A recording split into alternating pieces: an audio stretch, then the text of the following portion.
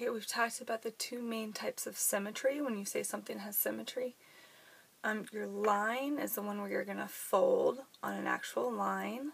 So, you should see when you draw it, oh, I think it's right here. If you're drawing a line, that is called line symmetry. The rotation, if you're holding onto a point, you're turning it. Okay?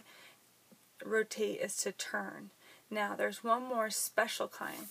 And I'm going to move this down because point symmetry, how do you get a point? A point is when you were turning it. So in this one you held on to the middle of the star. In this one you held on to the middle of the heart. Here, the middle of the flag. Okay, and I was turning around that point. Right? So when I hear point, I immediately should be thinking, oh, this is some kind of rotational symmetry. And it's a special kind. It's rotational symmetry. Point symmetry is when a figure has rotational symmetry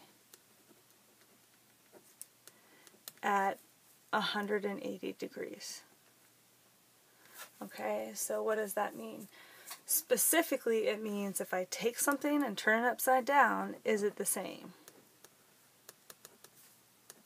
Is it the same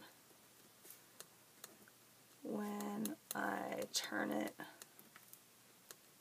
upside down? If I say yes, then it has point symmetry. So let's look at all these shapes up here at the top. Okay, so again, what's point symmetry? Oh, I'm going to rotate about a point, so it's a rotational symmetry, and 180 degrees is upside down. So let's look at the star. If I turn this star, so right now the arrow is pointing up when I start. When I turn it upside down, nope, now that point is going down and it's not, there was a crease there before. So this does not have point symmetry. No point. Okay, now the heart. The heart, it doesn't even have rotational symmetry, so no point. Absolutely not. Okay, and then this last one, take the flag, turn that upside down.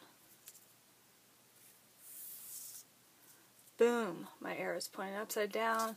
That has rotational of 180 degrees. So this flag right here, yes, it has point symmetry.